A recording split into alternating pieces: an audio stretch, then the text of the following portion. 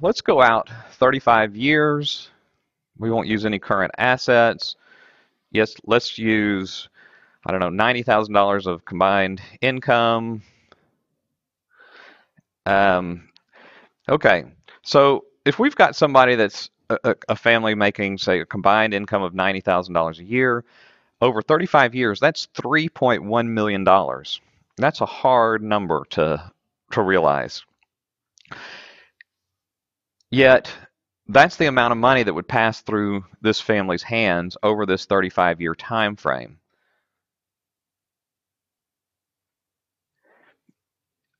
Would we be happy if everything was going up by 4% a year and we had gotten to the point where we were spending every bit of what this is, everything else is going up? It's going to make it awfully hard to continue to eat.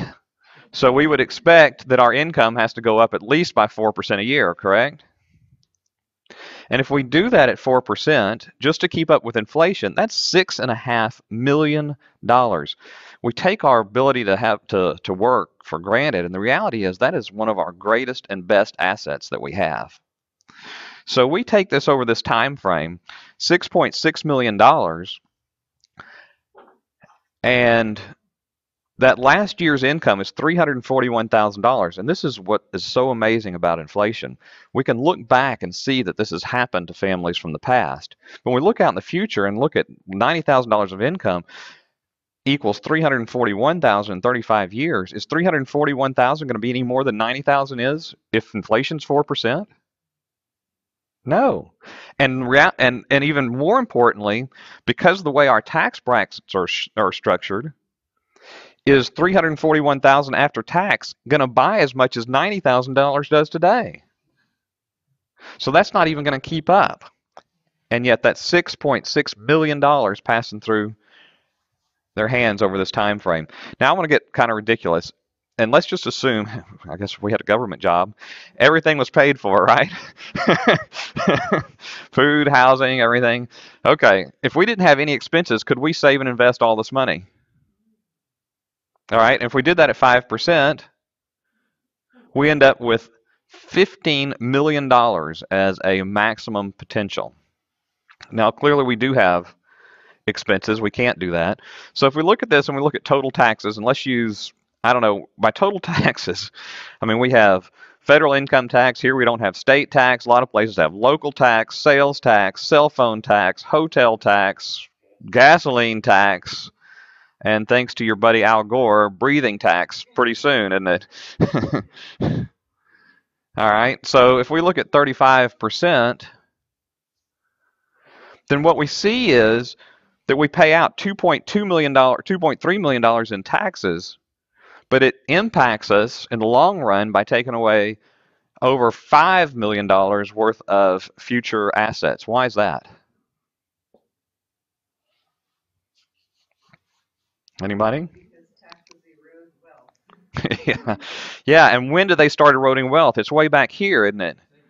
We don't get to take the taxes off of the end. Unfortunately, every dollar that comes out quits earning for the rest of the time frame. So while we only wrote checks for $2.3 million, like that's not enough, um,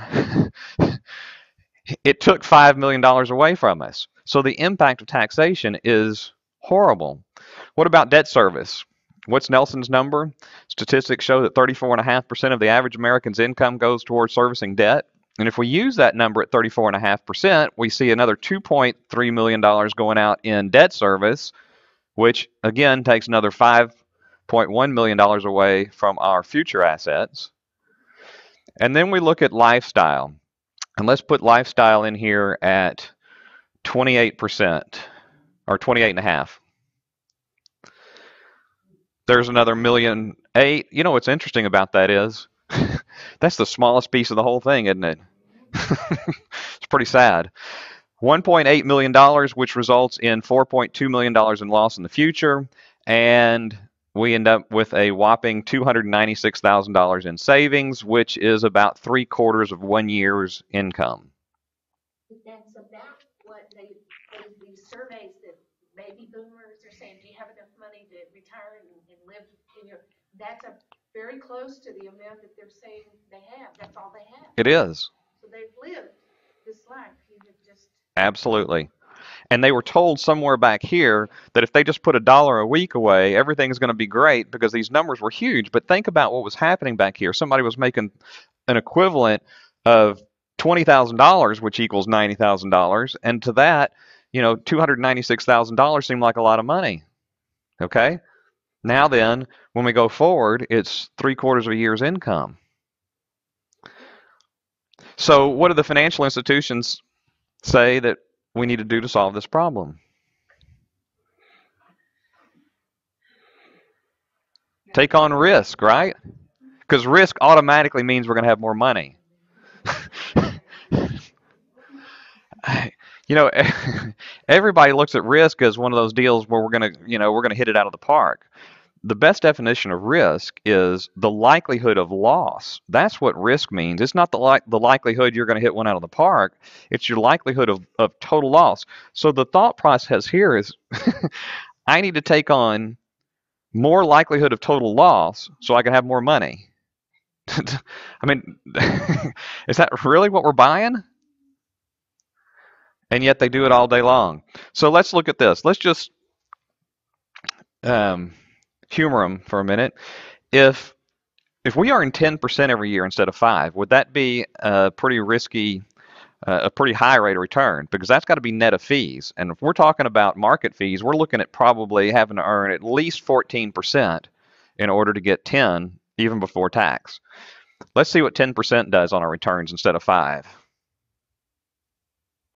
Wow, that moves us up to a little over 2 years of income. Didn't quite solve the problem, didn't it? Did it? And yet we had to earn 14 or 15% every single year with no down years for 35 years straight to make that happen. That doesn't solve the problem, because here's the problem. The problem is if I earn 100% and I put nothing in it, how much do I have down the road? What's that? Exactly. And that's where the problem is. But who wants to reduce lifestyle to make this happen? That's not much fun either, is it? What if we got to look at your information and found where we could trim off some of those tax dollars? Let's go back to 5%. What if we could trim some of those tax dollars, move some of your assets into some more tax advantaged areas, and potentially find some places that you're overpaying tax? Maybe we knock that from 35 down to 30%. That right there would have more impact than the 10% ever thought about having, because now we're actually shifting some assets into the savings side. But more importantly, what if we took that money that we saved and we understood how debt works and we applied that against our debt? And maybe it had the impact of, over this time frame, knocking that debt in half. We can't get rid of all of it today, but what if we went down to, say, 18%? Now we've got $3.5 million out there, or 10 times our last year's income. Now we're actually making some headway. And hopefully we can do that without impacting our lifestyle terribly. Now, I think for a lot of us, we probably do need to impact our lifestyle a little bit. But ideally, if we start to understand how money works and we start shifting dollars around, the biggest thing is we can't steal the peas. If we start saving money in these other places, that can't go to lifestyle. Okay? We've got to start applying it against our future. And if we can do that, we have a potential of actually fixing this thing. But we need to understand that if I can earn 10%, like our mutual fund people say, and then back off. So, with our mutual fund, you only need to put 50 cents a week away or whatever it is.